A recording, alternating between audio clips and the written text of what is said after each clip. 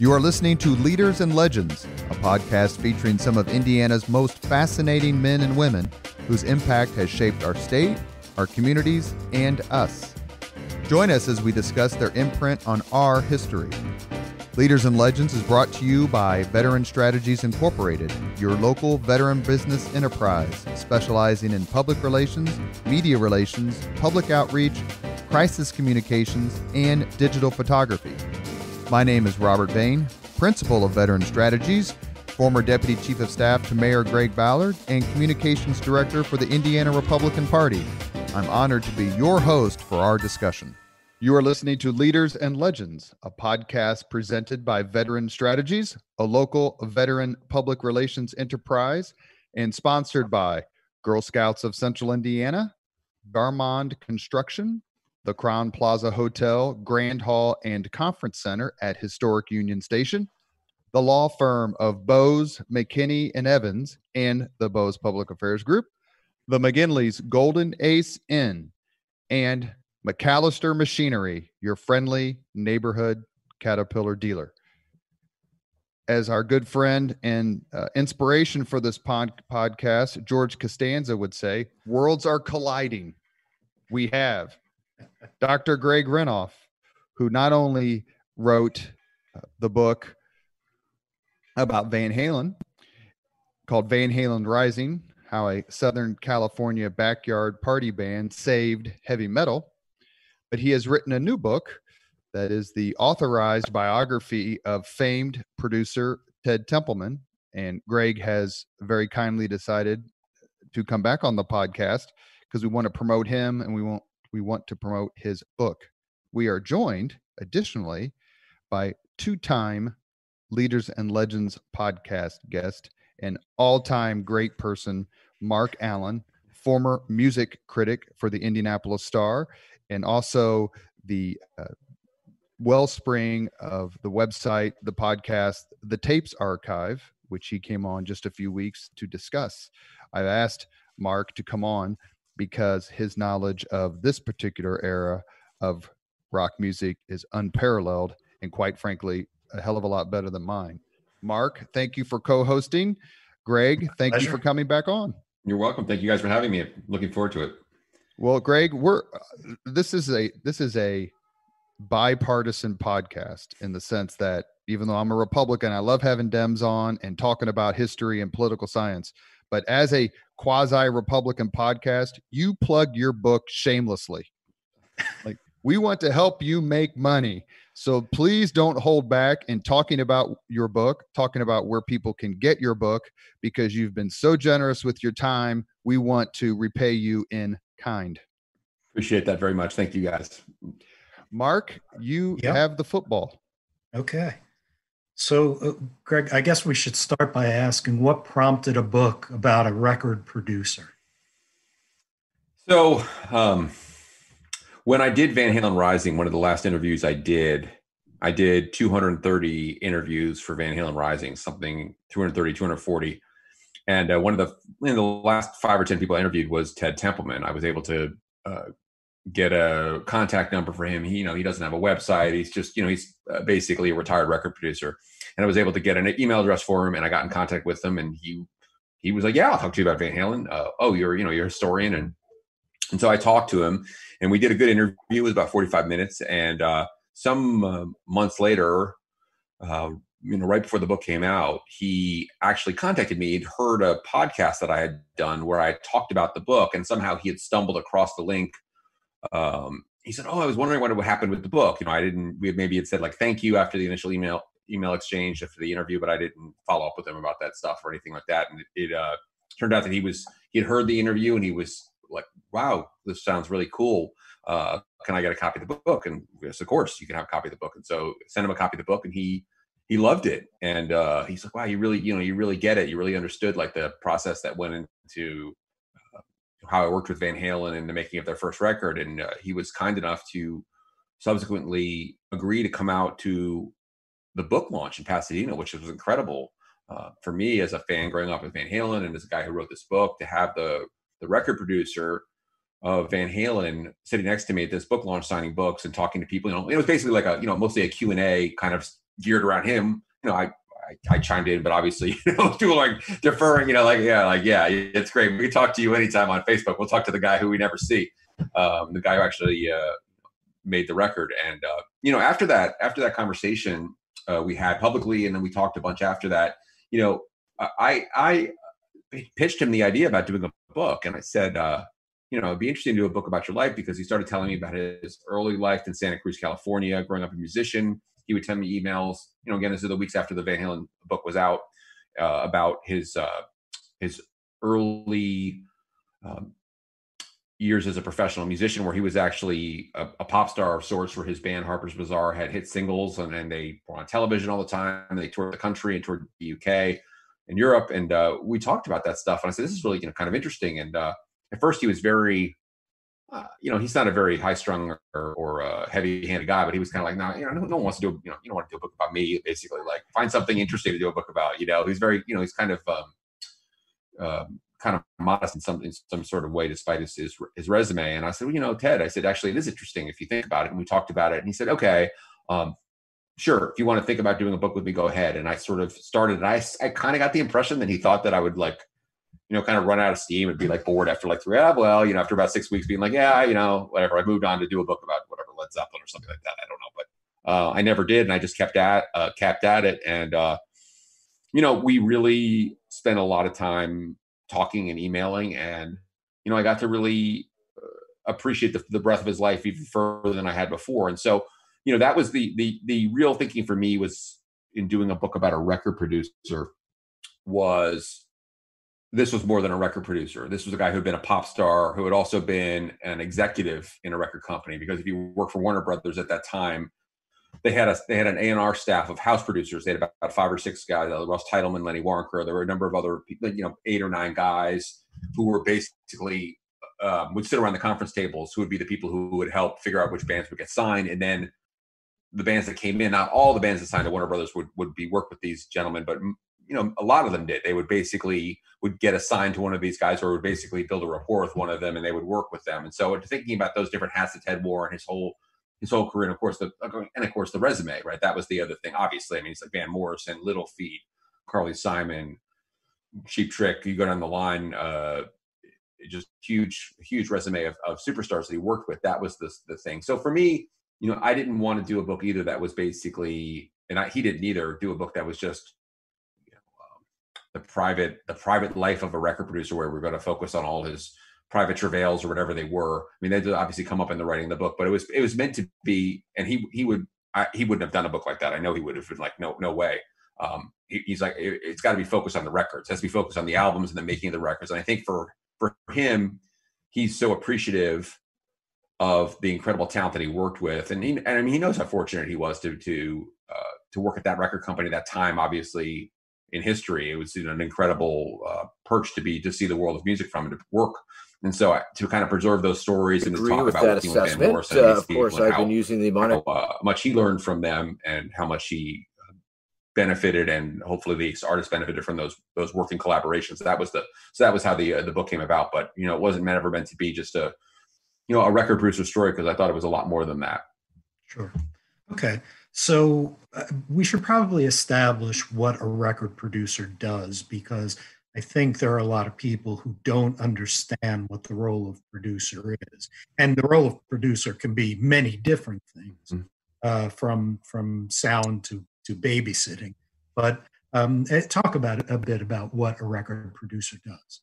Sure. Yeah. So I'll talk about it in relation to Ted. And I think that's the thing. There's the Rick Rubin style of record producer, where he sort of, reportedly, during the Making the last Black Sabbath record, he would lay on the couch and listen to the songs and sort of come back and talk to them about that. There's like all these different working methods. But an idea, basically what a record producer would do, is someone who assesses the quality of a artist's material, helps them choose songs for a record, may musically collaborate with them if they are a musician or somebody who's, basically sometimes even help write music or help arrangements, and then shepherd the process of the album being made from point A to point Z of the process. And so, my anecdote about Rick Rubin is there's again, how this gets done varies from person to person. But for I think for most people, what they would really want to understand about that is it's about, figuring what material showcases the artist's talents the best. Obviously, the idea with a record producer would be, we want to sell records. That may not be a concern for every single artist, but obviously the vast majority of artists are saying, I'm making this if I'm having someone work with me because I want to make money and I want it to be heard. And then to think about everything along the way towards getting the record done, from the checklist of basic tracks, overdubs, vocals, getting drum sounds. We talked about drum sounds, how's the album going to sound? And then carrying it through, especially in the old days, through the process of finishing the record, which would be mixing, mastering, test pressing. The producer would oversee all that stuff, and then basically so the record gets handed to the record company to go to the pressing plant. So yeah, the record producer was, in some ways analogous to a movie director, somebody who's going to be involved with that moment to moment thing, but also is sort of the project overseer in most cases, that person who is going to have to answer for, it's not just like, hey man, I'm just working with the artist making the music. In theory, especially with someone who is an executive at a record company, you're responsible for making sure the deadlines get met, the budgets get kept appropriately, and then that the process ends with a record being delivered that can be sold. Okay, so Ted Templeman was a musician, as you mentioned, Harper's Bazaar, and he made the transition to producer. Why did he do it, and how did he do it? Yeah, that's another interesting part of his story, and that was one thing I was really interested in when he was telling me. So, Ted is pretty honest in the book about the fact that while he was quite a talented musician, he wasn't necessarily cut out to be a pop star. So he was a guy who grew up as the jazz phenom in Santa Cruz, California, a local kid who would be the 11-year-old kid playing with the 20-year-olds, playing the jazz hits of the day, big band music. And as his life progressed and he got into his teens, he got into the Beatles, his early 20s, and he formed a group in Santa Cruz called the Tikis with some friends of his. The Tikis went on to become a band called Harper's Bazaar, which had some hits on Warner Brothers in the late 60s. They had maybe a number 13 hit, I think, with the song Feeling Groovy, which was a Simon & Garfunkel cover. And so, talking to Ted about those years, he talked about how obviously how cool it was that, you go from being total unknowns to being on television, primetime television, to performing in these festivals with all the stars of the day, to performing in stadiums with Bob Hope and these kind of variety show type things that they were putting on in the 60s. But, from when you talk to Ted about that, he told me, he never felt confident in his voice. In other words, he can sing, he can carry a tune, and he would basically make clear to me that, I didn't have a voice to front the band, yet I was one of the guys fronting the band. And so when Harper's Bazaar kind of wrapped up, Ted was really had already seen himself hopefully transitioning to what you would call the other side of the glass, that he wanted to go from being a musician to being a producer or an engineer.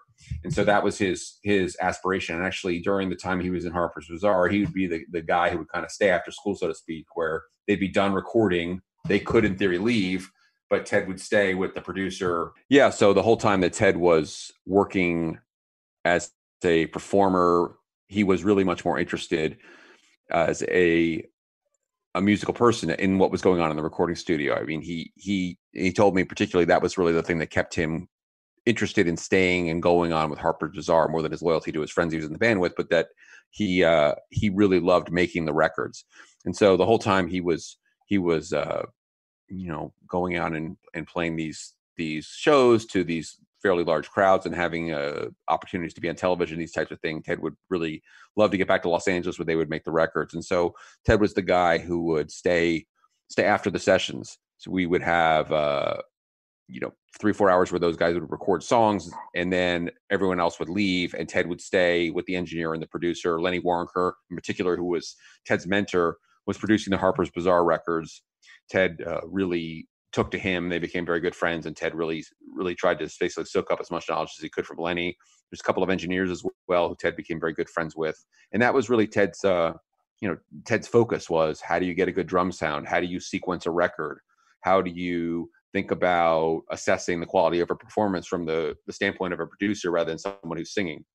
And so when Harper's Bazaar did break up in 1970, Ted wanted to try to break into record production or engineering, and that was where he started to make that transition. And he actually started as a tape listener, which was a step, actually many steps away in theory from being a record producer. But he took basically an entry level job at Warner Brothers, going from being one of their hit makers for a short period of time to a guy who was in a windowless room listening. In fact, he didn't even have an office at first. He had to work at home, listening to tapes of submissions from aspirational artists wanting to try to be on Warner Brothers, and Ted was trying to find bands to sign. So sort of like a baby A&R. Yeah, I mean, really, that's what it was. I mean, it was a $50 a week job with boxes of tapes all day long, listening, and that's when one of the tapes that Ted heard in the first few months he was doing that was from a band from San Jose called the Doobie Brothers. He heard a 4-song demo from them, really liked, especially the first song on the tape, which is a song called Nobody, and he brought it to Lenny Waronker. And Lenny Waronker would bring that tape to the heads of Warner Brothers, and they would go, and eventually that band would get signed. And so Ted was the guy who, in theory, found or discovered the Doobie Brothers in this tape that was submitted to Warner Brothers. So the Doobies were the first group that he produced. Is that correct? Correct. Right. He did before he started that Doobie Brothers record. He was actually doing some session work. Actually, he actually worked on a Nancy Sinatra record, did a couple other things, kind of working as a session musician. But when he got the chance, which was that basically because Lenny Waronker had liked the Doobie Brothers as well, they went to the heads of Warner Brothers, and the heads were like, "Sure, Lenny, you want to sign these guys? We'll sign these guys." And then the idea became that Ted would be the quote unquote co-producer, which would basically mean like he was the person going to work alongside Lenny in the studio, with Lenny being the experienced person, Ted being the very junior person just learning. And that was the first record that he worked on as a producer, right? Which was the first Doobie Brothers record, which came out in the spring of 1971. But the real pivotal record for his career, I mean, the thing that got him going was Van Morrison, right? Correct. Tell that story, because that's a really interesting kind of unusual collaboration that they had. I mean, Van Morrison is a pretty strong personality. Tell that story. So after the Doobie Brothers album came out, it really didn't do all that well, and Ted took that pretty hard. He in the book, he's pretty clear about the fact that he personally made mistakes. I mean, obviously it was a co-production situation. He felt like he had made some mistakes in the process, and yet one of the people in particular at Warner Brothers was a gentleman by the name of Joe Smith, who was very high in eventually was basically the second or third person on the roster at Warner Brothers, and had a long career in the industry. And Joe Smith had been the gentleman who had actually shepherded Van Morrison onto Warner Brothers, basically away from his previous record contract. And Joe Smith was the guy who got Van Morrison signed. And so Joe had taken a liking to Ted and actually introduced Ted and Van Morrison. And up in Fairfax County, where Van Morrison was living, they hung out at Van's house. This is Joe Smith and a few other people. And Van and Ted started to talk. Turned out they had very similar interests in music. Van obviously is known, he's a lead belly guy, and he's a big blues background, but also he had quite a love for jazz, and a lot of the records that Ted had grown up on, and Van Morrison had grown up on. So they really connected over that. And eventually Van was looking for someone to produce. And what I kind of understood from talking to Ted about that was that Van obviously was a very strong-willed person, and it was kind of clear that the record company wanted somebody with Van, to kind of like oversee things, but it was going to be pretty clear that it was going to be a very much a co-production situation, and Van was going to be, Van was going to have some pretty heavy input. But he took a liking to Ted. Ted got a chance to produce Tupelo Honey, and so that was the first album that would really produce a hit for Ted. Was the Tupelo Honey album, and that would be Wild Night would be the song that hit top 20, and that was a Ted Templeman, Van Morrison production. But Van was obviously performing, singing, and Ted was on the studio side behind the board when those stuff was going on. Yeah. Now the thing with the first Doobies is there's really not a hit song on that record. But the second record, they started to write some songs that could become hits. Yeah, I mean, that's really in many ways, that's, I think, was the big calling card for Ted's career at that point. That was really what made, I think particularly because the Doobies were kind of coming out of nowhere at that point. With Van Morrison, obviously he'd had a career, and I'm not trying to take anything away from Ted, but obviously you have a proven artist and you produce a record with him, that's one thing. But when you have an unknown band that actually their first record flopped, that you're able to turn around and have a monster hit with the second one. Yeah, Toulouse Street was a interesting situation, because actually the Doobies had decided to produce it on their own. Actually, they had decided, well, we're going to do it on our own. They were doing it up north, and the album, when they basically submitted the first round of demos, or the first recordings, Warner Brothers was like, we don't really like this stuff, how it's coming together. And from what I understand from Ted, it was, Ted said, hey, I'll work with those guys again if they want to have me work with them. And they said, yeah. And Ted came in, and that's when, those sessions we're going to produce hits like Listen to the Music, Rocket Down the Highway,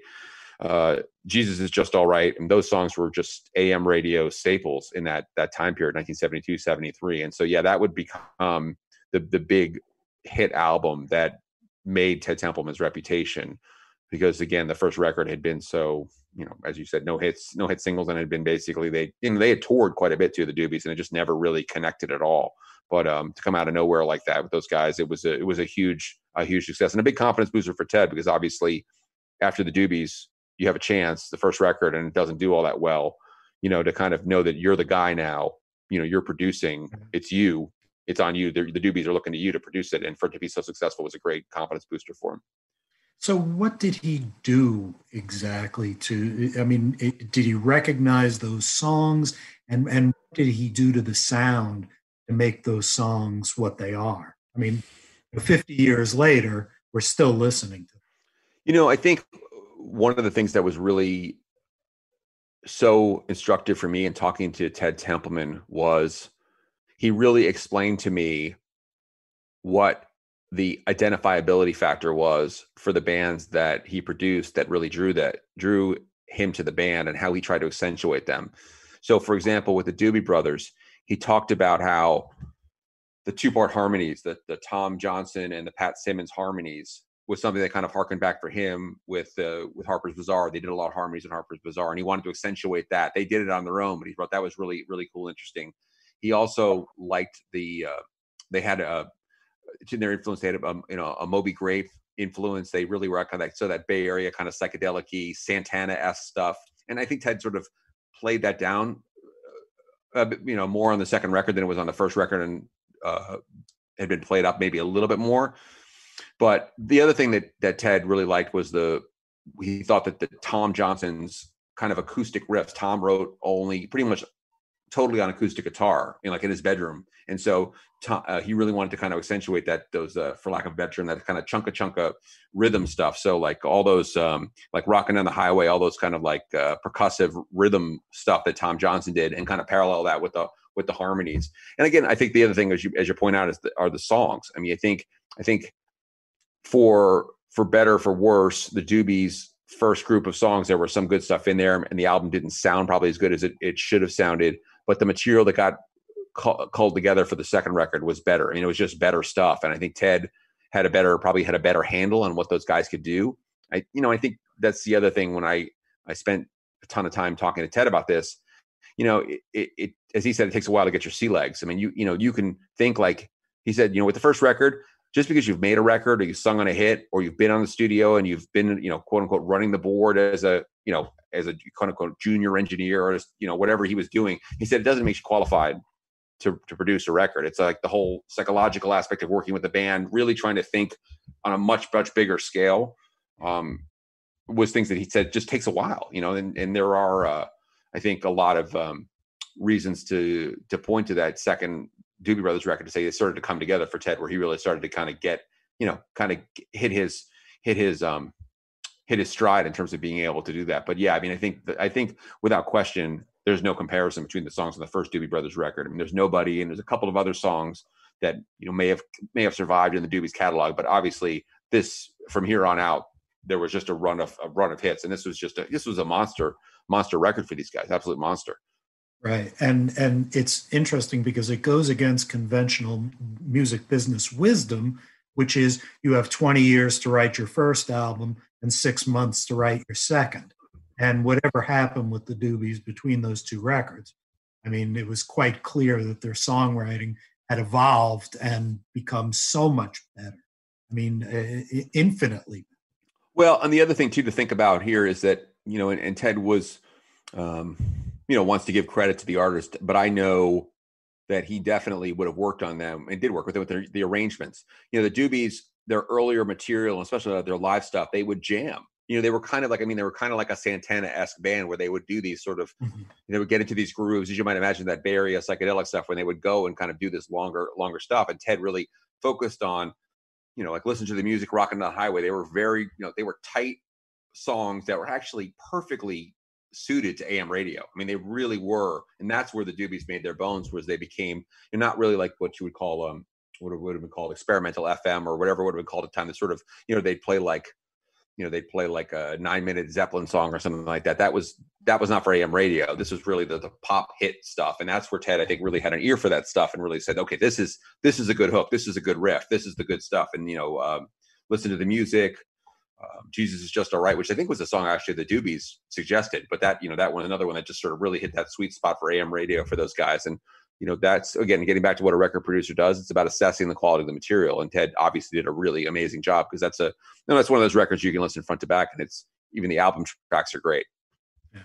And then, he went through and produced a lot of different bands. A lot of different artists and sounds. So I don't want to go through everybody, but I think it's important to note, let's say Little Feat. Okay, produced Sail and Shoes. Sail and Shoes is a fairly raw album, though he was doing the same thing.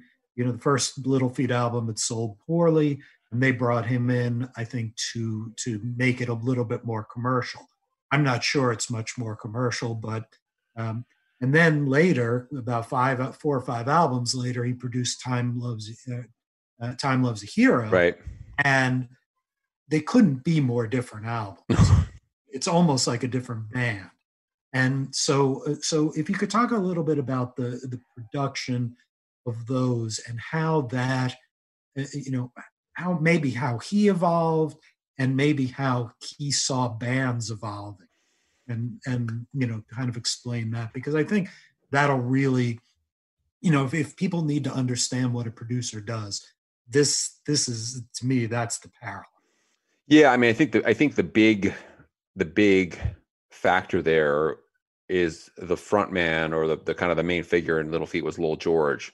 And Lowell George is one of these people who, honestly, he really should be a household name, considering the amount of songs he wrote that are kind of staples in the 70s.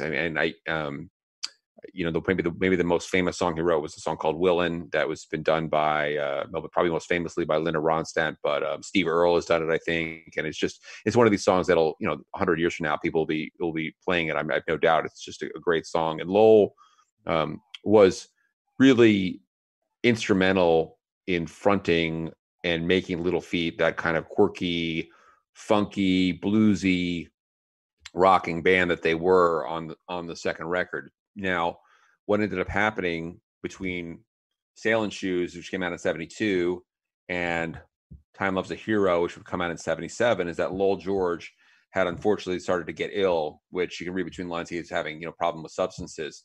And he sort of had to take a back seat in Little Feat. And what ended up happening with some of the other guys in Little Feat, Billy Payne, their keyboard player, for instance, really started to come to the forefront as writing more. And they had sort of become intrigued by jazz and fusion. So a lot of the material on Time Loves a Hero is much more, probably akin closer to Weather Report than it is to something like the Rolling Stones, which in kind of a very vague sense, the first Little Feat record is probably a little closer to what the Rolling Stones were sounding like in the early 70s than anything else I could think of off the top of my head. And so, it was part of it was what Ted got dealt as a producer with the second record. Ted talked about how he was continually trying to get Lowell to write and to contribute more to that record. And there's one very amusing story, if you guys will let me tell it, about Lowell George with the making of the Time Loves a Hero record. So Lowell, Lowell had been, he's the heart and soul. He basically was in a lot of ways Doobie Feat in the 70s, was Lowell George, in terms of like the songwriting and the sort of the personality, the quirkiness of it. And he wasn't well in 1976, 77. And so Ted was constantly arguing with him to come to the studio more. And when Lowell would show up, according to Ted, he would be complaining about the music, going, "This sounds like Weather Report. I don't like," he didn't like the material. And Ted was actually, getting pissed off, basically going, "Lowell, you're sick, or whatever. You've been sick and you haven't been showing up. You're not feeling well. Well, you can't just come walk in here every fifth day and then basically start complaining about the songs. It's your band, but you're not here." And then there was Lowell did write this one song called "Rocket on My Pocket," and that Ted had cut for the album. And Lowell hadn't done the solo. It would be like the last thing to put on the record would be this slide solo. And Ted kept calling Lowell, and Lowell wouldn't come up to the studio. So Ted probably smartly figured, okay, I got an idea. He called Bonnie Raitt, who was a great slide player. She came in and played the part. Now, Ted couldn't remember whether someone called Lowell or Lowell found out. Ted wasn't necessarily going behind Lowell's back, but I'm not sure he picked up the phone and told Lowell, but somebody told Lowell. Apparently Lowell got out of bed immediately and came down to Sunset Sound or Amigo, whichever they cut at the Warner Brothers studio in Hollywood, in his pajamas with an overcoat on. He strapped on his guitar and played the solo because he didn't want Bonnie Raitt's solo being on the record. And so, Ted was basically going, yeah, that's one of the, the tricks of the record producer. You go, okay, you're not going to do this. I'll just get somebody else to come in here and do it. And, so maybe one day we'll ever hear that Bonnie Raitt solo that was done on Rockin' on My Pocket. But, that's really the reason why those two records sound so different. But, another thing I would try to illustrate there is that one of the things that's really interesting about Ted Templeman is that, and this is no criticism of these men or individuals I mentioned, Mutt Lange, for example, has kind of a characteristic sound, right? There's the drum sound. There's definitely, you listen to a song, you could hear when Mutt Lange did Shania Twain, it sounded kind of, vaguely in the sound like a Def Leppard in some way. It's not exactly, but there was you could tell it was a Mutt Lange production. And Bob Rock makes the same. Yeah, right. And we love, Bob Rock. We love these producers because they have that certain, the record's going to sound good. Well, Ted really never did that. I mean, the record's pretty much, he really always tried to get a feel for the artist's material. And so he didn't try to make, the classic example is he didn't try to make Van Halen sound like the Doobie Brothers, or maybe another even better example is he produced Sammy Hagar and he produced Van Halen around the same time. And he didn't, try to go, I'm going to basically put my imprint, a Mike Chapman-esque imprint on this and go this. So when you listen to the first album Ted did with Little Feat, Sailing Shoes versus Time Loves a Hero, they don't even sound that similar. I mean, they're definitely, there's not it's definitely much more of a Steely Dan-esque, smoother sounding recording with Time Loves a Hero versus which much more of a raw, I think more of an early 70s bluesier sound to the first Little Feat record, even how it sounds. The guitars are more kind of prominent in the mix and how they're up in the headphone, the mix and stuff like that, versus the Time Loves a Hero record, which is much more, the rough edges are much more been polished off. Okay, I just want to ask two or three other things, and then we'll segue into the Van Halen stuff. Yay! But before I talk about Van Halen quite a bit, so I'm happy to talk about this. I love this stuff. No, so before he worked with Eddie Van Halen, he worked with another great guitar player in Captain Beefheart. Mm-hmm. And that's, I mean, you talk about a range of producers. If the guy can go from Carly Simon to Captain Beefheart, I mean, that's an insanely wide gap. But would you talk about what he did with that Captain Beefheart record and getting that sound out of Zoot Horn Rollo? It's sort of an extraordinary record, and it's a totally weird record, but it's a record worth listening to. Yeah, I don't even remember if Ted ever told me, or Ted could remember how he ended up becoming the producer for Beefheart. Obviously, they Reprise, which is the Warner Brothers subsidiary, had signed Beefheart, and Beefheart was on the label, and obviously they had met, and somebody suggested Ted might work with them. Again, at that point, Ted was doing a lot of records. Like, he was in the studio all the time. He was doing the Doobie Brothers. He was doing Little Feat. He did the Beefheart record, and there was one more that's kind of Lorraine Ellison, who was kind of a gospel-esque African-American woman who had a hit in the 60s, and Ted did her record as well. So Ted was taking on these projects in part. I think, as he told me, he really wanted to prove himself, and that, kind of, you're the new person. When people say, do you want to do the Beefheart record? You don't go, no, you go, yes, he's notoriously difficult. He hasn't had a hit. yes, I'll take, you say, I'm ready to take on the challenges. And so, he told me that, he would sometimes change these stories about in his mind, because when he would talk about different records, he might remember something that aggravated him. But generally, if I talked to him, he would say this was in his like top 2 most difficult records to make, because of the personality of Beefheart. Was like just like, it was out there. But the sound, let's talk about the sound of the record. I mean, I really want to make sure to mention here, this is where at this point Ted has partnered up with Don Landy, who is without a question one of the great unsung heroes of rock and roll.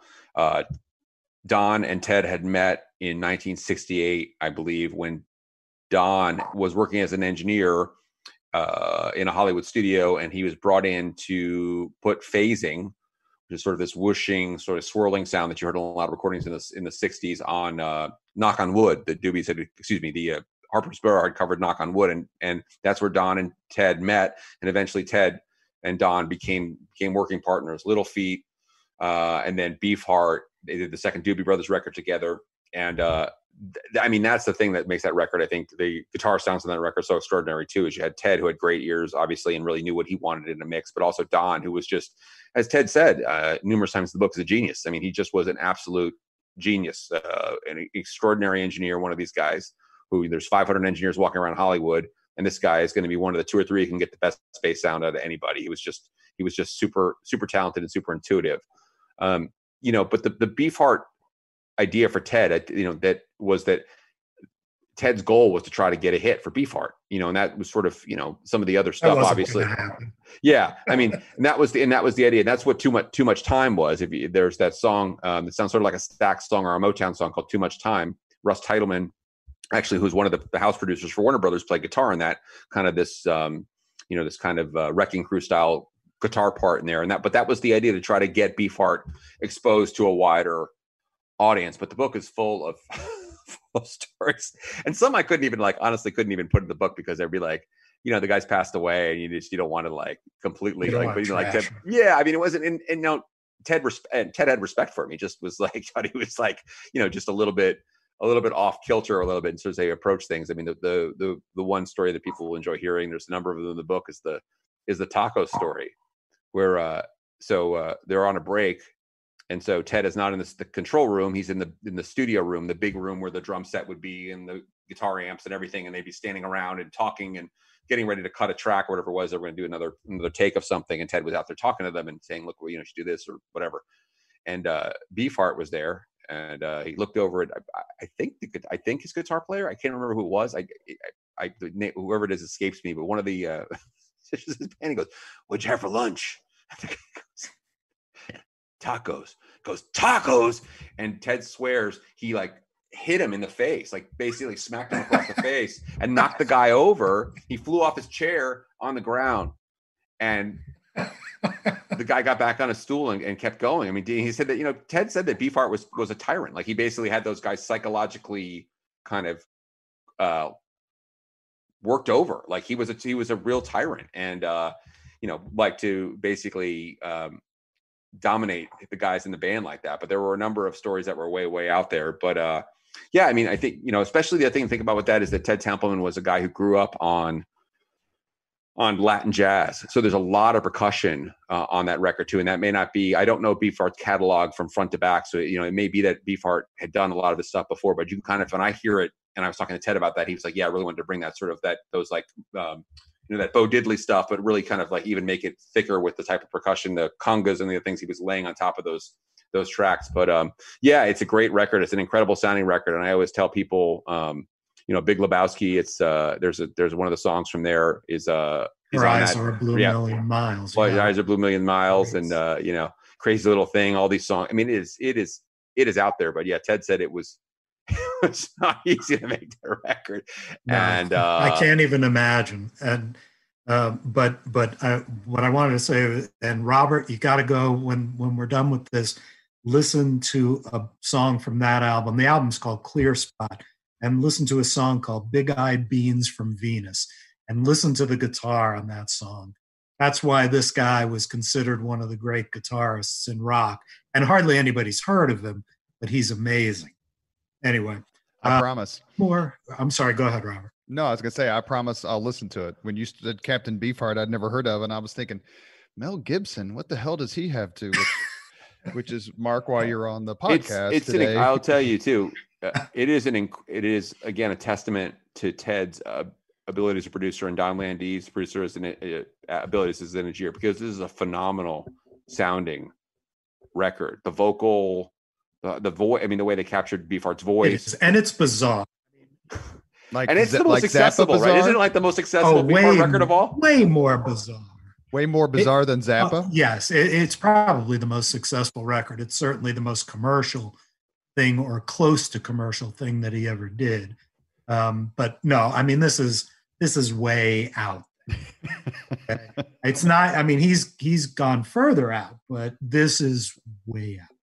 And there's the great sense of humor too with Beefheart too, which some of it may not be politically correct today, where you talk about.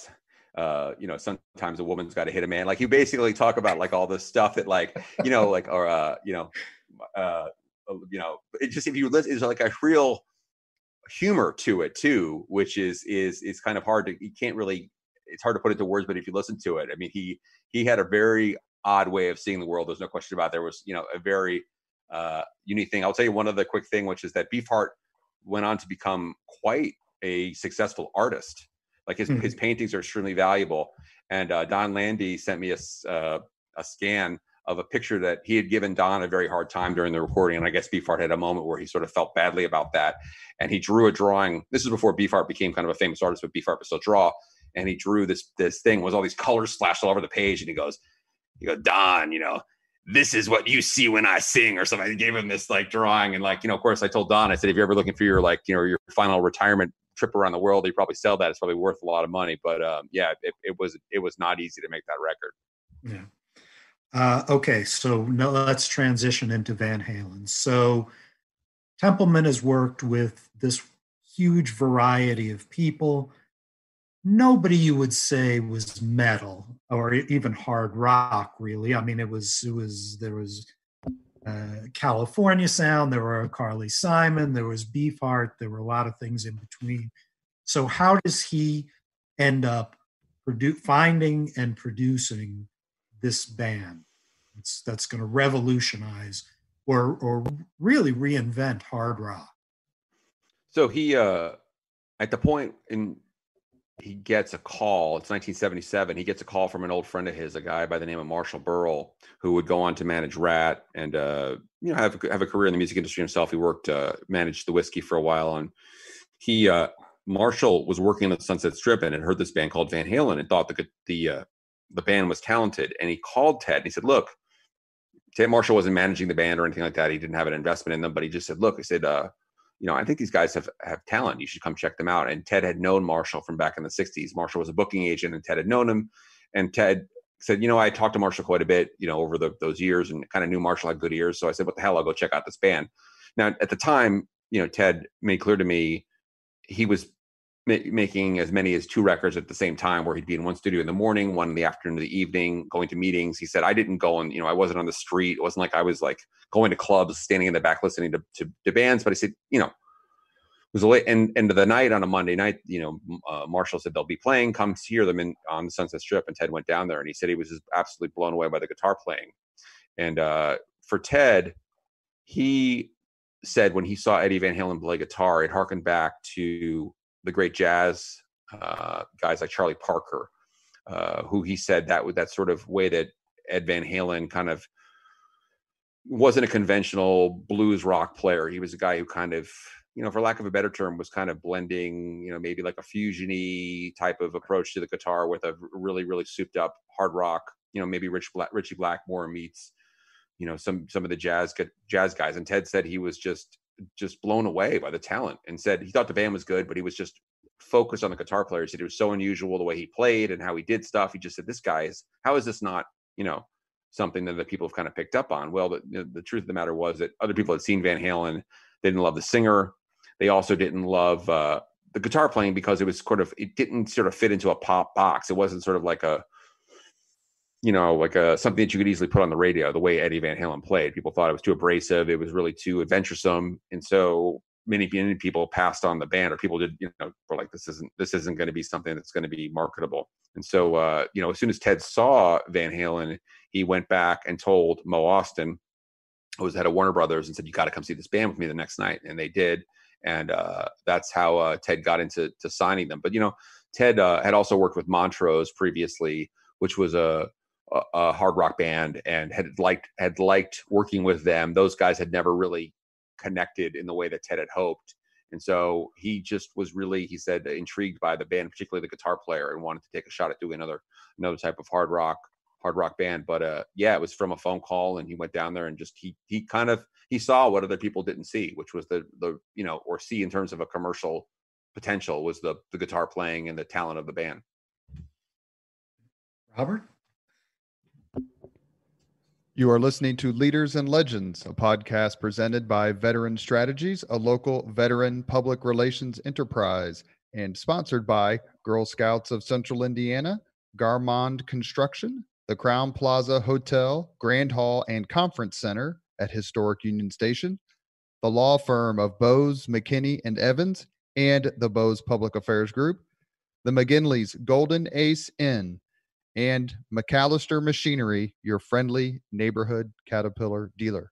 Our guest on the Leaders and Legends podcast is Greg Renoff, who previously came on to talk about his book, Van Halen Rising, how a Southern California backyard party band saved heavy metal. He is on today to talk about his new biography of Ted Templeman, the famous music producer. It's available on Barnes & Noble, Goodreads, Amazon, and it's called Ted Templeman, A Platinum Producer's Life in Music. As you've listened so far, Templeman has worked with bands and artists you've heard of, Doobie Brothers, Montrose, Van Morrison, Carly Simon. But of course, we are now talking about his most important discovery for all of us who grew up in the 70s and 80s, and that is the seminal rock band Van Halen. You also mentioned earlier, Greg, about the book signing and the book event you did for your Van Halen Rising book, in which Ted Templeman comes and sits with you and does a Q&A. That is available on YouTube, guys. Look that up. You will really enjoy watching that exchange. I've watched it 2 or 3 times. It is very, very informative. There's one thing you can say about Ted Templeman. He just says it. I mean, he has the credibility and has the track record to be completely and totally honest, and he was. You mentioned just a few minutes ago about the discovery of Van Halen, famously, as they even stated in their debut album, they were spotted by Gene Simmons of Kiss, and that didn't work out. What was the difference between how Ted Templeman produced Van Halen and the demos that were produced by Gene Simmons? Well, first thing you got to give Gene. Gene never is shy about giving himself credit, but we'll give Gene credit because Gene did see the talent. Gene saw the potential there, and so about 4 months or so before Ted saw Van Halen, Gene had encountered them around Halloween of 1976. Ted would sign basically be instrumental in the band being signed around February of 77.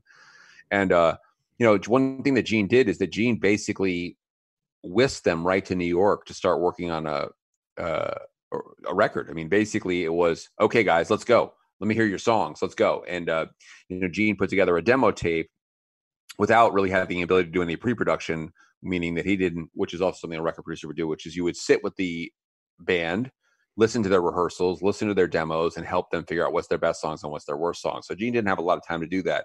And also, I think, the thing is that Gene was really not locked in on the way the band musically operated, which was that it was really an axis musically between Alex and Eddie, that they were very much had a very sympathetic musical relationship because they had grown up together. So unlike some bands where the drummer and the guitar player played together for a couple of years, these guys have been playing together since they were little kids musically. And so, I think one of the things that Gene didn't really think about was that he wasn't trying to get Ed to really play as much with Alex the way he maybe should. Meaning, obviously they're playing together, but I think when you listen to the first Van Halen record, there's a lot of stuff that Ed and Alex do together, a lot of little kicks, a lot of little syncopated parts that were all worked out and really locked in. I mean, they were really, that really came to the forefront with the first Van Halen record. Another thing too, I think the vocals. I mean, I don't think that's kind of the elephant in the room. Ted talks about in the book that he had definite concerns about David Lee Roth as a vocalist when he first heard Van Halen and actually first worked with them in the studio as doing demos. And he didn't know if David Lee Roth would be even the right guy for Van Halen, kind of on one level, but also he just didn't know if Dave was going to be able to pull it off. And if you listen to the way the vocals are on the Gene Simmons demo, they really are not that strong. And one thing that Ted really worked on to make the difference between 1976, the fall, and then, when they worked with them in the fall of 77, so Gene did the fall of 76, was that Roth's vocals are leaps and bounds better. And I think you have to give a lot of credit to Roth, who worked to improve. I think there's no question about that. That's a fact that he did work to improve, that he saw that, okay, I got to raise my game, and he worked really hard. Ted was always very clear with me that Roth was an incredibly hard worker. And, if you asked him to do something, he did it. And he made sure he did it right. He was never, for all his quote unquote party image, it wasn't like that when it came time to work. Like Roth really would focus and would work. And so what you had with a guy like Ted Templeman was a guy who had been a singer himself and was a singer.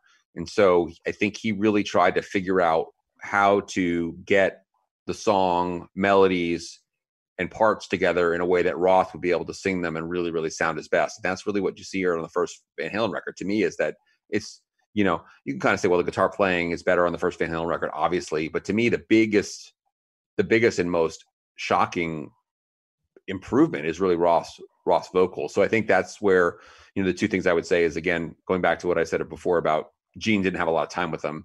And, maybe if Gene had 6 months to just hang around with those guys and do it, maybe he would have kind of caught on to some of the stuff Ted would have caught on to. But Ted really spent enormous amounts of time rehearsing those guys in Roth's basement. He would go over there all the time, and then really worked, I think, to focus the album around Eddie Van Halen's guitar, make that really the centerpiece, and then also just figure out how to make Roth sound and be his best. And that was something that definitely was clear on the first Van Halen record. I recently was watching the performance of Ice Cream Man from the US Festival. And one of the comments on YouTube was, actually it's the very first comment, or at least it was, basically stated, it's incomprehensible to me, talking about the guitar solo in Ice Cream Man, which is my personal favorite in-song solo from early Van Halen. The commenter basically said, it's incomprehensible to me that this solo was being played in backyards and in small clubs for years before we heard it on record. I've also seen interviews with Ted Templeman where he said, look, the thing I really cared about with Van Halen was making sure that this genius, Eddie Van Halen, got noticed. Like, he deserved to be known for his playing. And Marc Allan, the co-host for the podcast, he's not as big a Van Halen fan as I am, but he's certainly a huge Eddie Van Halen fan. So how important was it to Ted, and did he talk about that in the book in some length? Like, this guy is too good to be unknown. Eddie Van Halen is just too good to be playing in backyards and small clubs. Yeah, I mean, I think that runs through the entire chapter that we did on the first Van Halen record. But I will tell you too that Ted, for all artists, in terms of context, I think of him as a producer writ large, he would talk to me about how the analogy he might use for himself as a lighting man, which obviously is vastly understating his role. But he meant to boil it down to say, look, my job is to make the people who are performing look their best to the people who are trying to enjoy the performance. And I think when he heard and saw Eddie Van Halen in the clubs and then worked with him, he said, this guy is a game-changing musician. And that's meaning that this guy, Ted has said this to me, in the last 3 weeks, that, Eddie Van Halen is one of the 3 or 4 greatest musicians of the 20th century in his mind. And that might be a controversial comment to a lot of people, but that's where Ted's coming from, where he thinks about that. And that was one of the reasons why he really wanted to showcase the guitar playing. I mean, the guitar is so big in the mix of that first Van Halen record, and that's one of the reasons, obviously, it's considered to be a landmark guitar record in so many ways. But even more so, I mean, I think that the ironies of all this is that one of the last songs they recorded for the record was Eruption, which if you look at the tape boxes from Van Halen, when I've seen the scans of them, the pictures of them, it actually first said guitar solo. They didn't even have a name for it. Eventually they named it Eruption. Who named it? I don't know who named it, actually. I don't know. I don't know if the Ted remembered it. Maybe probably one of the guys in the band. I don't know.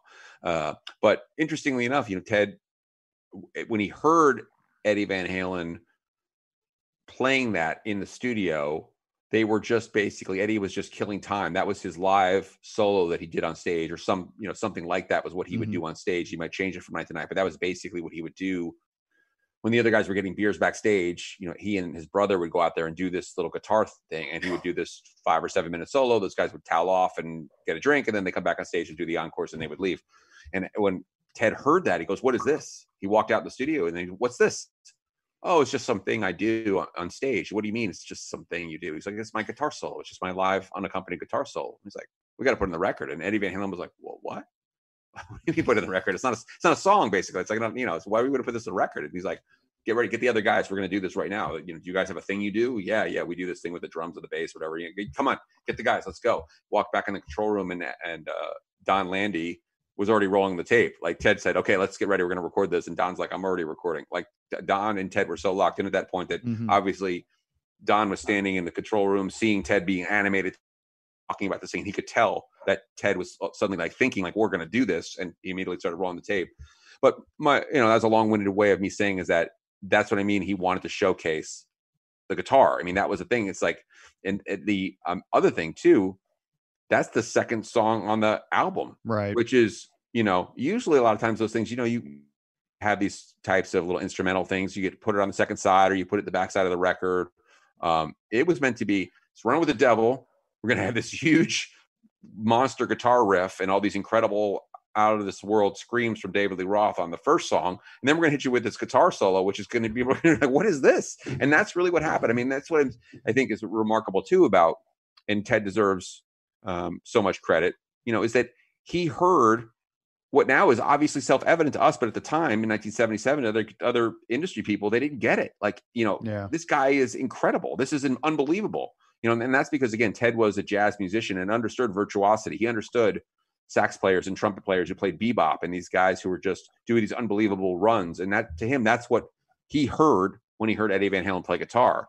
And so, that was the plan, was to blow the guitar up, meaning that was going to be the showcase for the band. Obviously David Lee Roth is going to fit in that too as well, but that was what sold him on Van Halen, was Eddie Van Halen. If you also look up on YouTube, which apparently is what I do for my entire life, is look up stuff on YouTube, Seinfeld clips, concerts.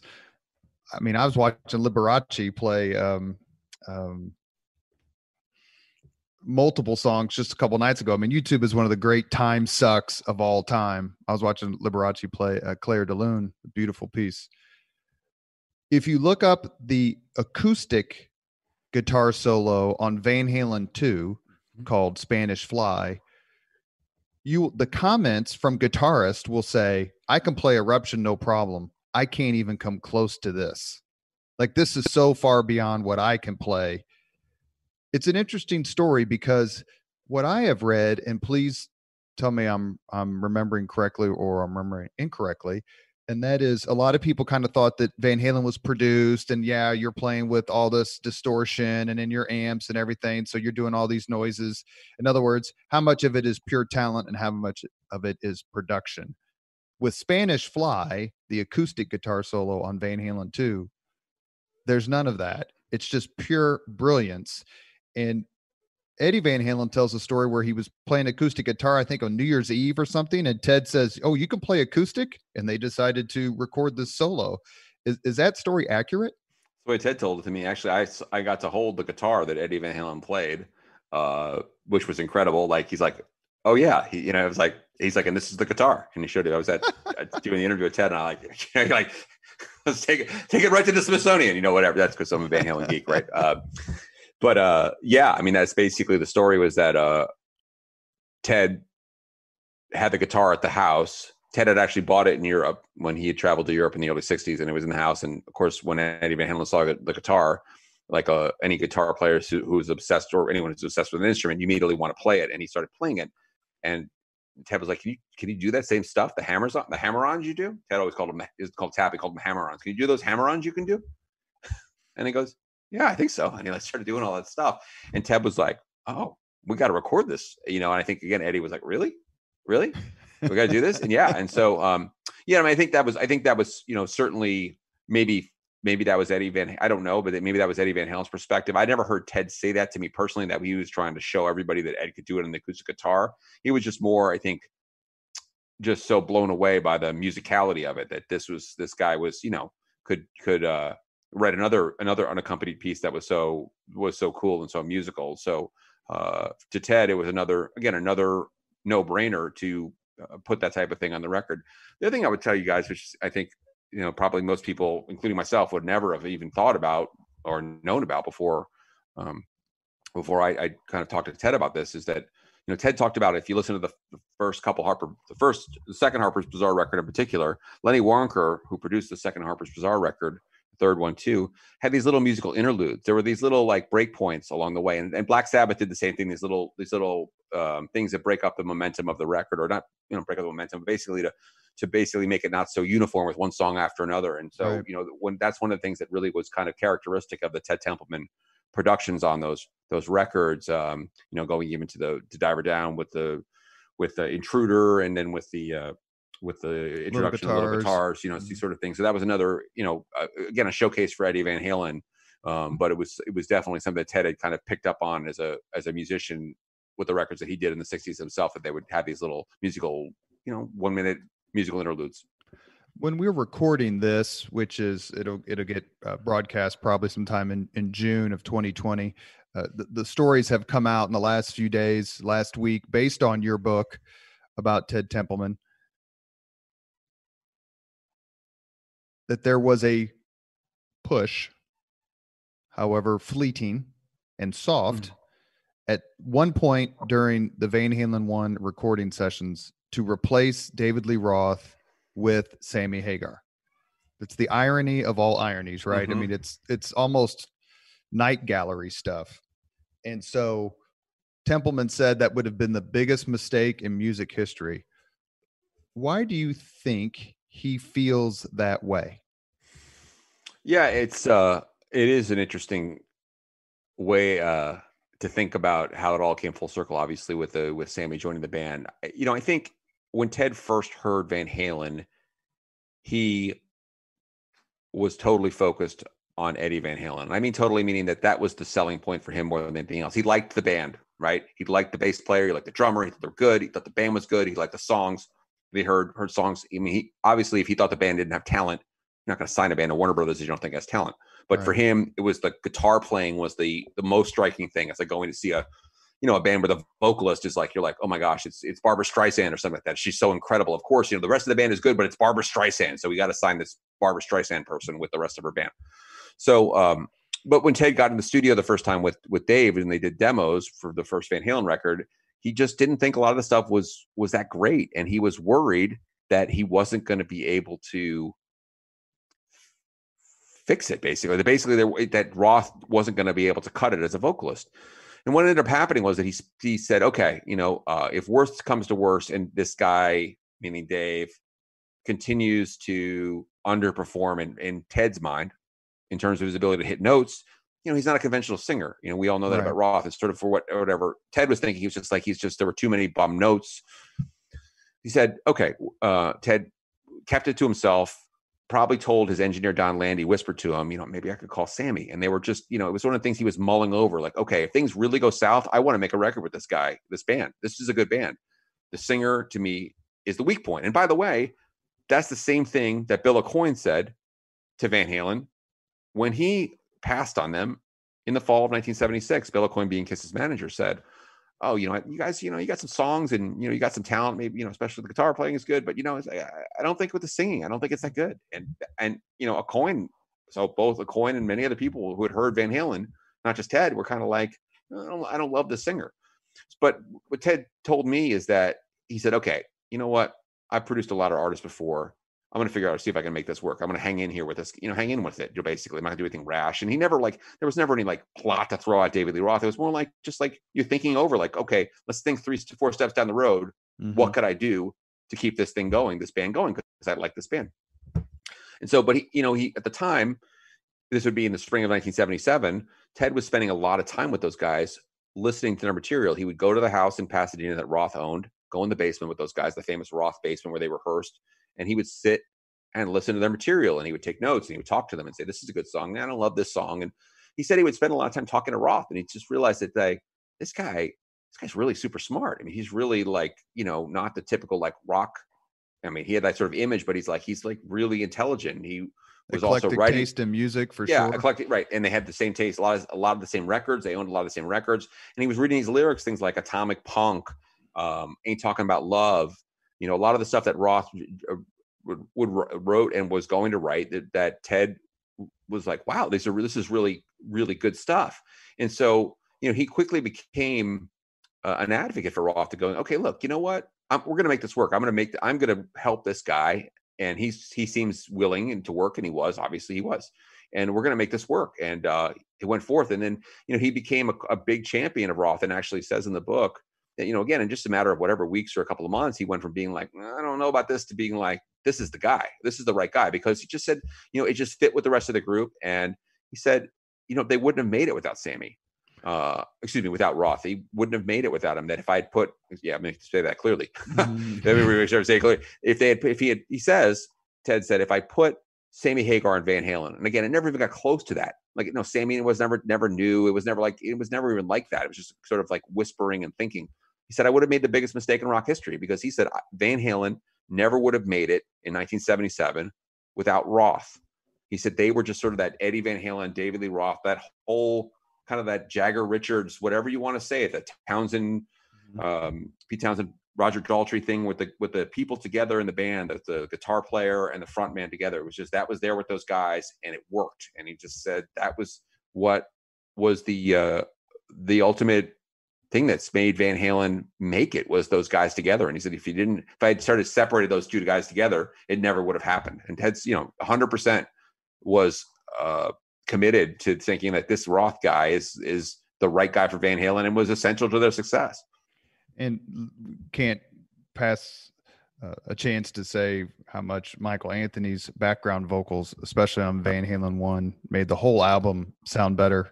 I read an article today where Ted says his all-time favorite Van Halen song by a mile is Ain't Talking About Love. Yep. And in the same article, which I couldn't remember as an excerpt from your book or just something that's a review of your book, that he's still not sold on Jump. He's still I think that's just so interesting, given how beautiful that song is and how popular it was. It seemed to have been something that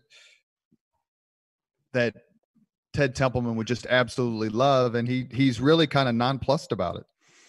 Yeah, there's a lot of layers, a lot of stuff there. I mean, the making of the 1984 record, so we're jumping ahead to 1983, was extremely difficult. I'd let people read the book and kind of take Ted's words and kind of sort through them and see how that all kind of registers in their mind. But it was a very difficult record to make. And I think the other thing, so there's the thing is that I think because the record was difficult, and Ted will admit this freely, he's basically the process of making the record, it may have made a beautiful thing. And Ted would be the first person to tell you that Eddie Van Halen was dead right. It was a game changer for Van Halen. It was a brilliant piece of writing, and for Eddie Van Halen to basically, in lack of a better word, stand up and say to David Lee Roth and Ted Templeman and say, I want to do this song. We should do this song. It's good. And to convince those guys, go, okay, let's give it a chance. Let's do it. And he gives them all the credit in the world. But the thing I would say is that Ted, I think, doesn't like it because for whatever reason, he really felt that the guitar playing of Eddie Van Halen was something so special. I try to think of the right analogy in the terms of the context of his other artists. I mean, think about someone like the voice of Michael McDonald. If Michael McDonald decided to sing in a totally different style or something like that, I'm not going to sing with my Michael McDonald signature sound. I'm going to change it. Why would you do that? This is something that everybody knows and loves. I think to Ted, it goes back to identifiability. It's when you heard Eddie Van Halen play guitar, everyone knew it was Eddie Van Halen. Anyone who knew it still today. I mean, it's Hendrix and Clapton. There's like maybe 5 or 7, 10 guys in the world who you can really right away, if you listen, if you're a guitar player, you hear and you go, you know who that is. You go, oh, I know exactly who that is. Mm-hmm. And then there are other guys who are amazing, but aren't quite as identifiable. And Eddie was one of those guys. And I think for Ted, it came down to, it was taking the guitar out of the hands of a guy who is one of the world's best, and then also producing a song, meaning creating a song that Ted was, from the best I could tell, concerned maybe would not be received well by people. It was going to be such a departure. Right.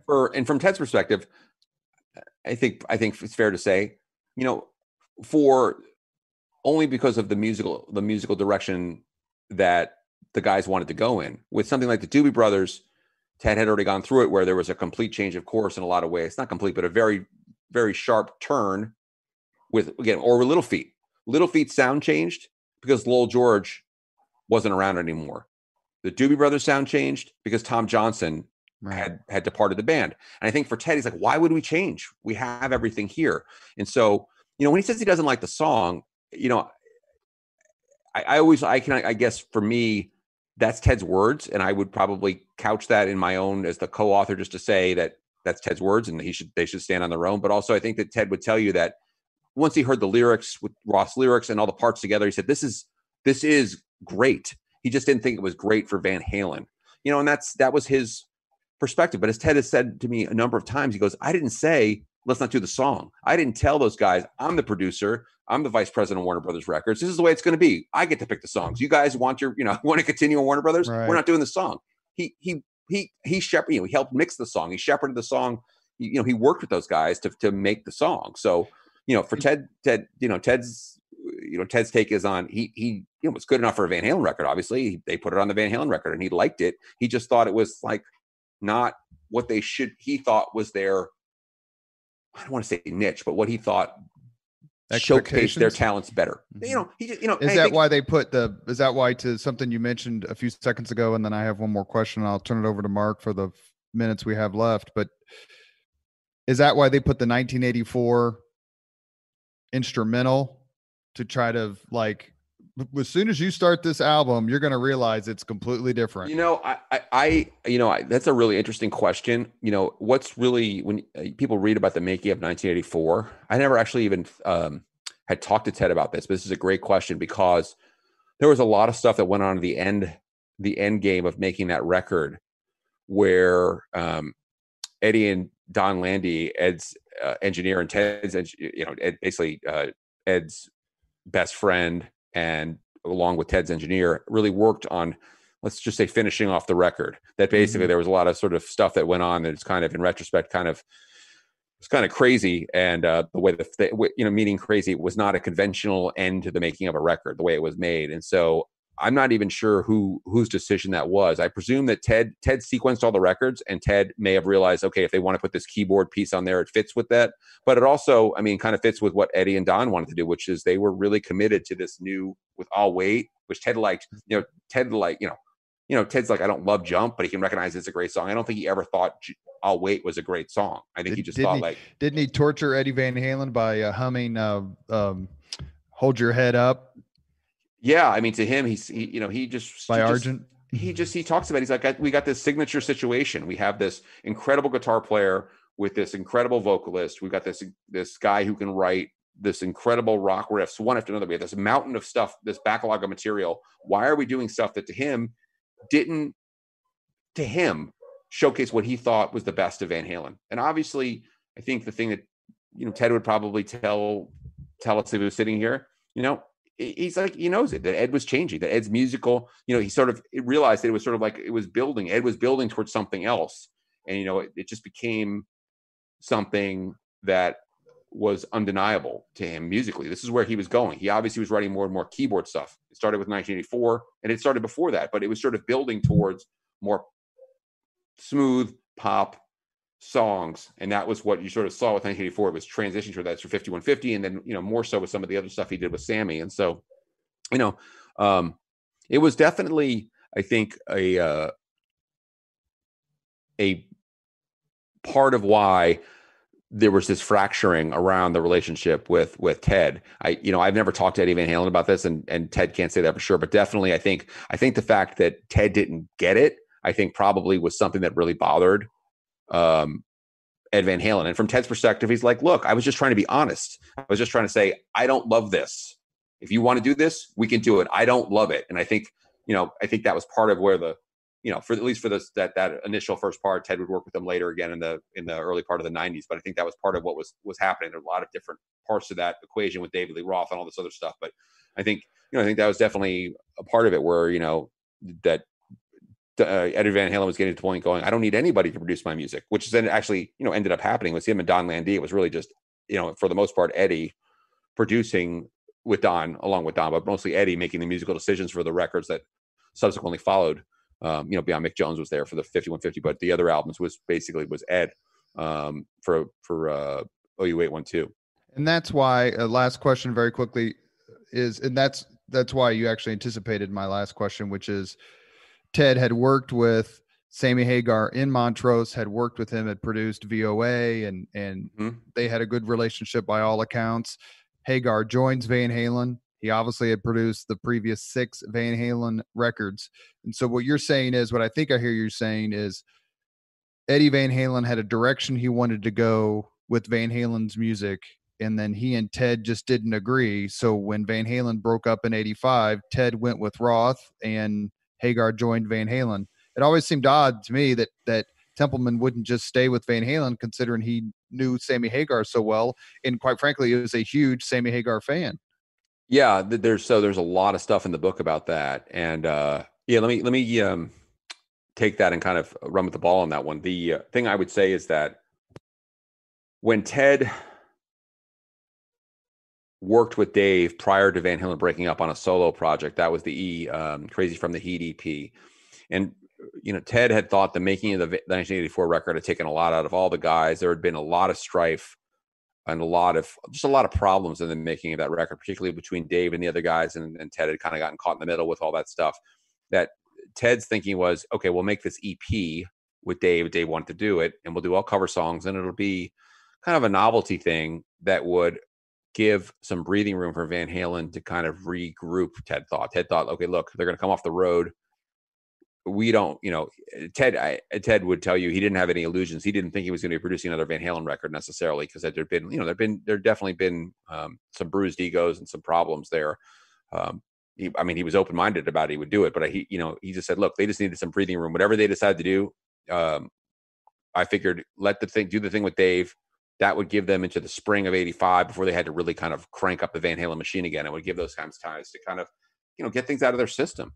And, what ended up happening, of course, was that the EP does extremely well, which, again, this is from my my personal take on what I know, and then Ted kind of hinting at this, that he didn't have like firsthand knowledge about this, but for what he kind of gathered from the grapevine back in the day, was that the Van Halen brothers particularly were not super happy with this. They kind of felt that Dave had used the Van Halen name as a stepping stone to his own solo career. And to Ted, it's interesting too. He talks about in the book how shocked he was, how great it did. He said to me, I love what he said to me. He goes, to me, in the spring of 1985, the idea of having Christopher Cross, Carl Wilson, and David Lee Roth doing a Beach Boys song didn't seem like the recipe to a top 5 hit. He's like, I didn't see that coming. And it became this huge thing. And Dave was on late night television, and that definitely,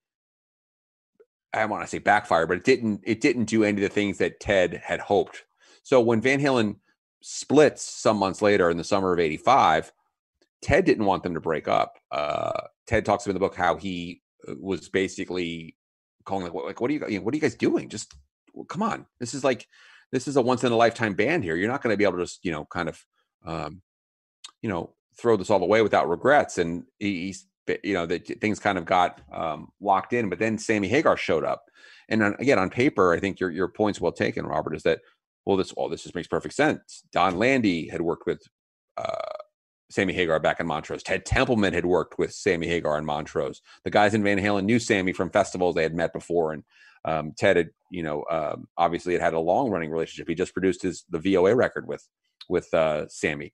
So what ends up happening though is that Ted is totally against this, because he's like, no, Dave has got to be in the band.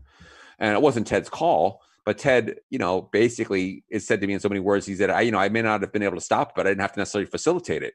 I really felt strongly that you cannot just plug another guy into Van Halen and make it Van Halen.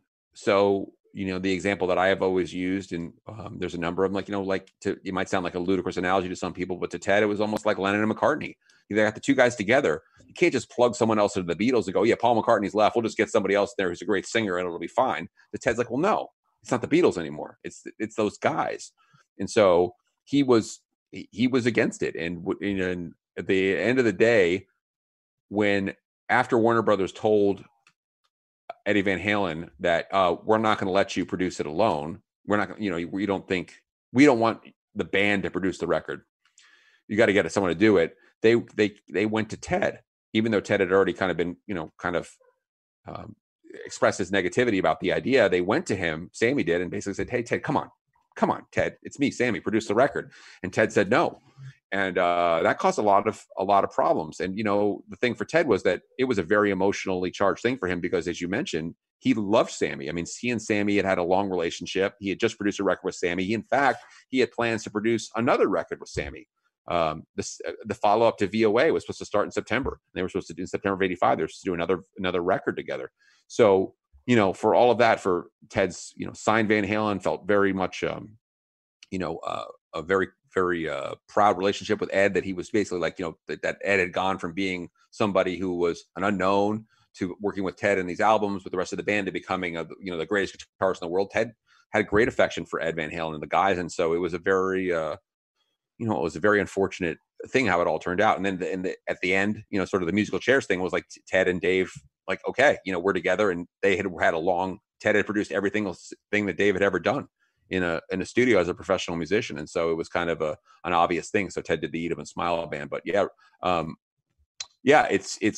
it's really kind of a remarkable thing to think about, the fact that Ted loved Sammy as a singer, thought he was super talented, but didn't want to produce an album with Sammy singing as Van Halen.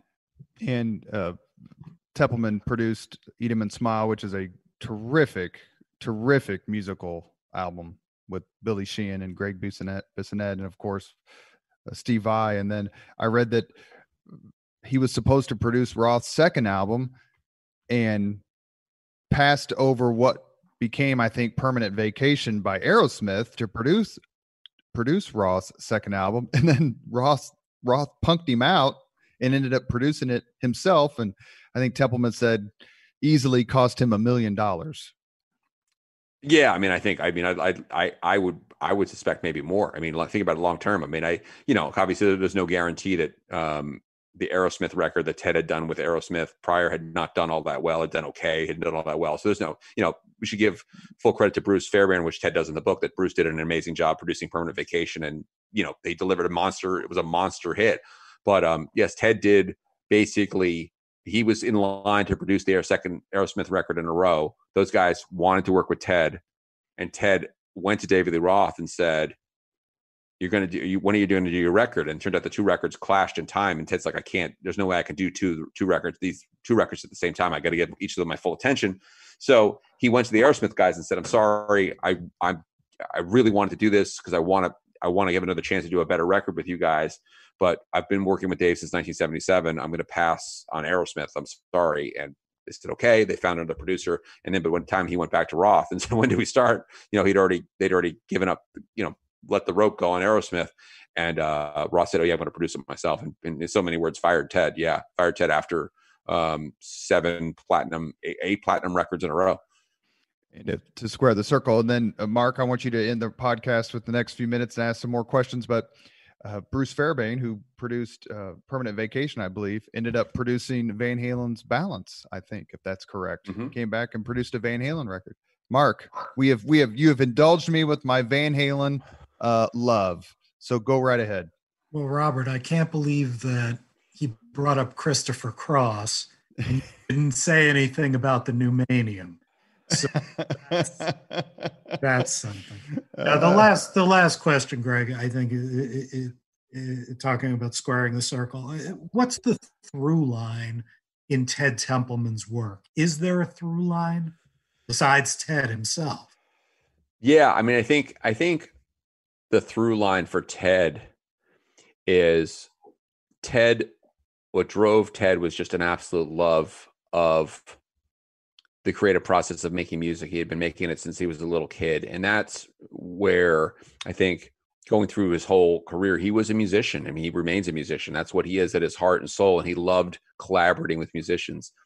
I think the other, so that sort of stretches through his whole career. The other, the through line, I think, for Ted was that what drove him was, and he didn't get to do that as much later in his career because he had kind of gotten into a position in the company where he was expected to and needed to just sort of do his corporate duty, was to take on bigger acts that were established. And that's what he loved, was kind of taking somebody out of nowhere and turning them into a star. And that wasn't about his personal ego trip. He just thought, I really like seeing somebody who has worked, anyone who's worked hard enough to get a record deal on a major label, who has talent, who we've all recognized that the company has that talent. We want people to appreciate the talent.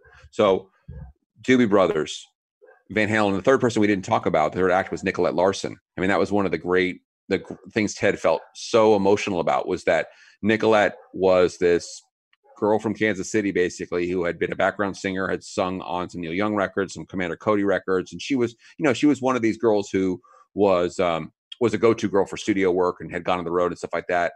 And she never had any dreams of being like a star, like a Linda Ronstadt or a Dolly Parton or one of these people. But Ted met her through Linda Ronstadt, decided to sign her to Warner Brothers, and she went through and became had a top 10 hit and became a big star herself for kind of a good moment in the sun there with a couple of albums that did well.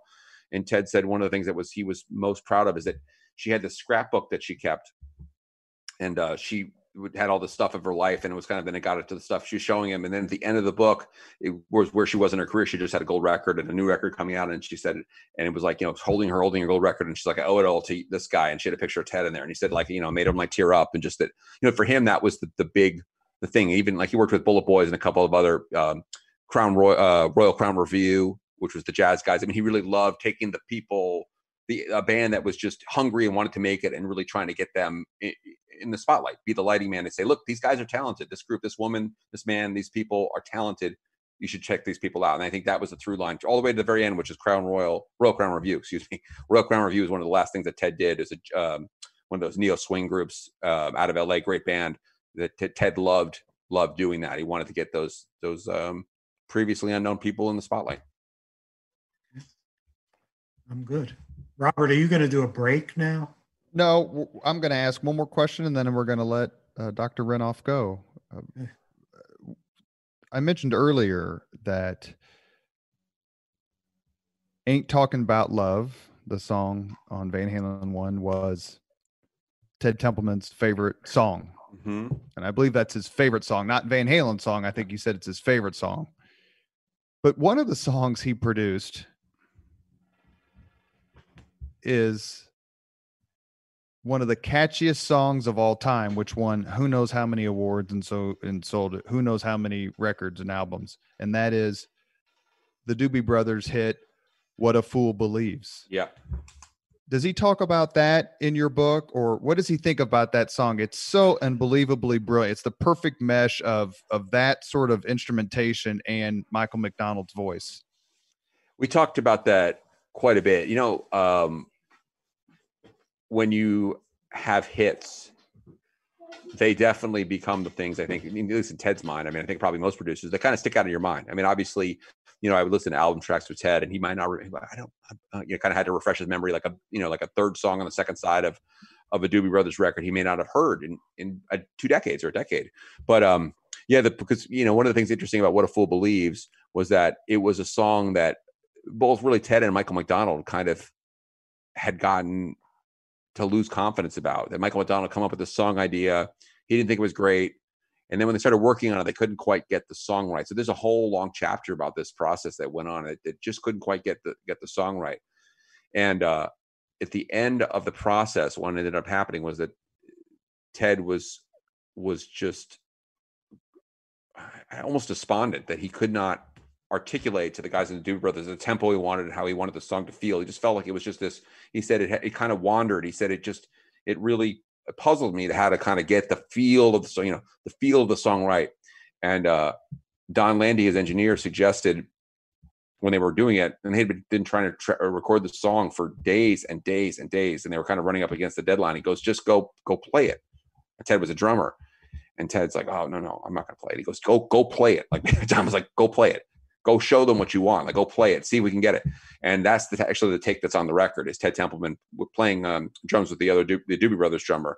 But the song itself is, was magical for the Doobie Brothers, and it's one of those absolutely signature Michael McDonald songs. And of course for Ted Templeman too, that was his song that, and that album is what he won his Grammy Awards for. And so that was to go from thinking, honestly, like he talked about, and again, he's, Ted occasionally uses words that you have to understand in the context what he means. And he said, like, I would think it's a piece of junk. He didn't mean like it was actually like a terrible song, but he meant like it's not right. It wasn't right. It wasn't ready to be on a record because he didn't have it right. He goes from basically going, we got to keep this, we got to put this in the can or see what we can do to try to fix this, to becoming a number one hit. And then the launch of a huge Grammy winning night, incredible night for the Doobie Brothers in February 1980 was a big thing. And that was What a Fool Believes. It's amazing that he's doing that song, What a Fool Believes, and right around the same time he's producing songs like Jamie's Crying and so many other iconic hits. One last question. Are there other producers whom Ted mentioned as people he admired or really were masters at their craft? Phil Spector, George Martin, Quincy Jones, where he's like, these guys are really, really good. Did he have peers whom he admired?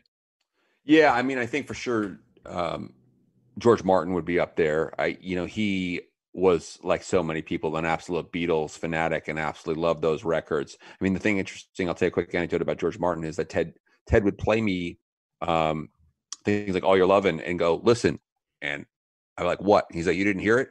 I go, what? He goes, McCartney missed a bass note there. And he would like run it back. And I could hear it, like when he played it, and he goes, you see that? He goes, George Martin, he knew. He's like, mistakes, it doesn't matter sometimes. You just got to get the performance on tape. So George Martin. The other one, I mean, really, he gives enormous credit to, and there are a lot of people like I mentioned, but I think Ted would want me to mention Lenny Waronker. Lenny Waronker was Ted's mentor, and Lenny too was a guy who had just hits with such a variety of artists. I mean, one person in particular, an album I really love that Lenny did, and there's so many I can mention, is Ricky Lee Jones.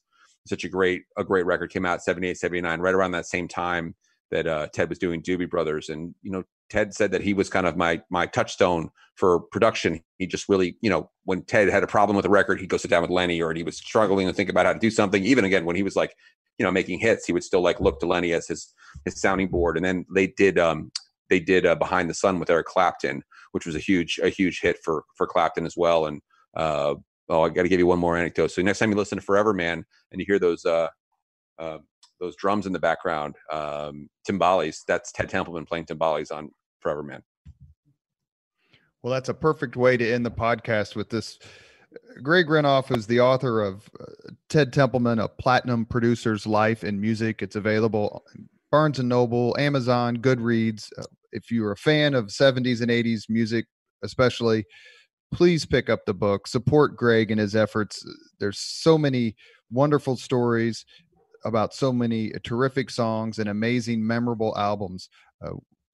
Greg had come on before to talk about just his Van Halen book, which we've promoted, and we want you to buy that as well. It's called Van Halen Rising, How a Southern California Backyard Party Band Saved Heavy Metal. And it's very kind of Greg to come on again. We were, of course, joined by our sponge-worthy co-host, Marc Allan. Marc, do you have a final Seinfeld quote or do you want to express just very quickly your feelings about the passing of Frank Costanza, Jerry Stiller? Well, obviously a great loss, but you know what I wanted to do on this podcast that I didn't get to do was when you were going into a break, I wanted to say, one break coming up. Do you want to say, come on, Mark, give me a break? Go ahead, Greg, say it. I would do better than David Lee Roth laughed, I think, probably at this point in time. But yeah, come on, Mark, give me a break. Come on, Mark. One break coming up. There you go. Thank you very much. I wanted to give a quick shout out to Mark's website, because I hope he was going to shout out his own website. The Tape Archives, right, is quite a resource. Yeah. Go ahead, Mark. Stuff. Talk Please. about it.